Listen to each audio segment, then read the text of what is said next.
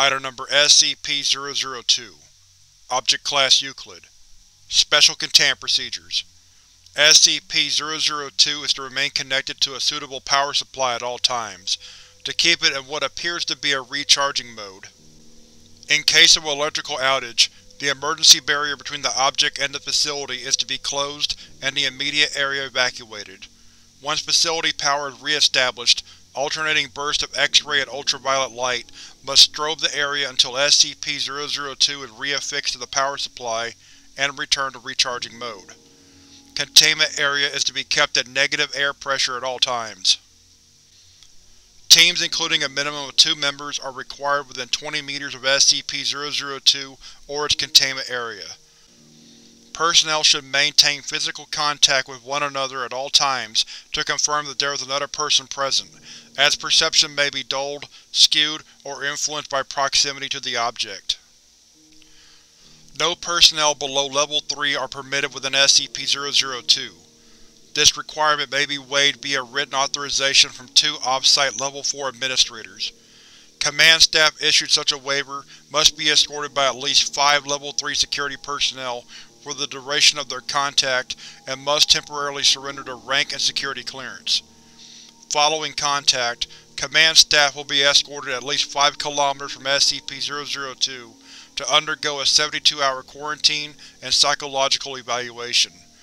If deemed fit for return to duty by Psych staff, rank and security clearance may be restored when quarantine expires. Description: SCP-002 resembles a tumorous, fleshy growth with a volume of roughly 60 meters cubed, or 2,000 feet cubed. An iron valve hatch on one side leads to its interior, which appears to be a standard low-rent apartment of modest size.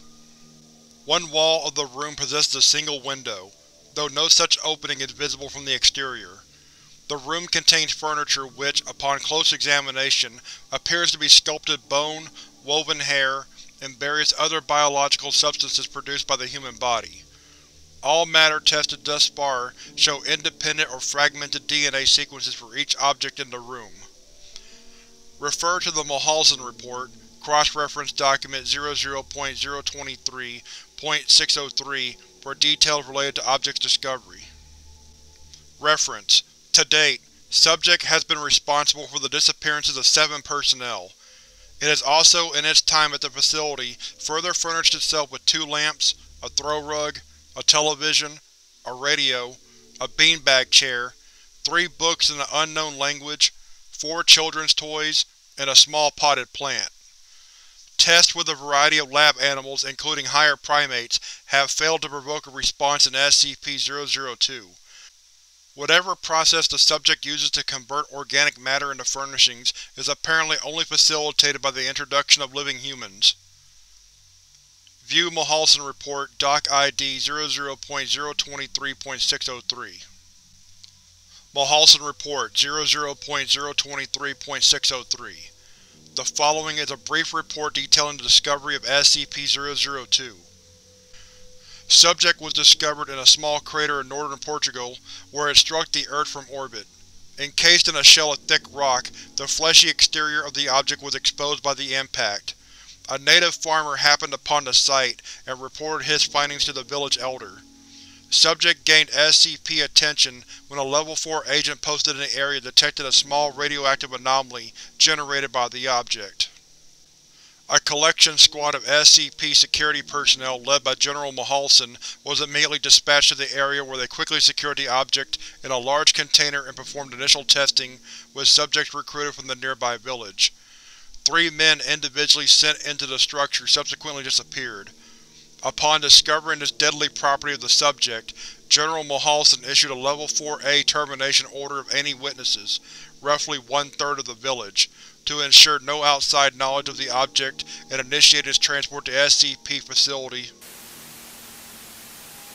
During preparation for transport, 4 SCP security personnel were inexplicably drawn inside the object, where they too immediately disappeared. Following inspection, it appeared as if the object had grown several new furnishings and was beginning to look like the interior of an apartment room. General Mahalson immediately ordered the requisition of several Class 3 hazmat suits for the remaining security team members, who proceeded to lift the container into a waiting freight ship for transport to the SCP containment facility. Following the termination of General Mahalson, SCP-002 was resecured by SCP staff and brought into Special Containment N, where it currently resides. Staff with clearance below Level 3 have been denied access to the SCP-002 container without prior approval of at least 2 Level 4 staff after the Mahalson incident.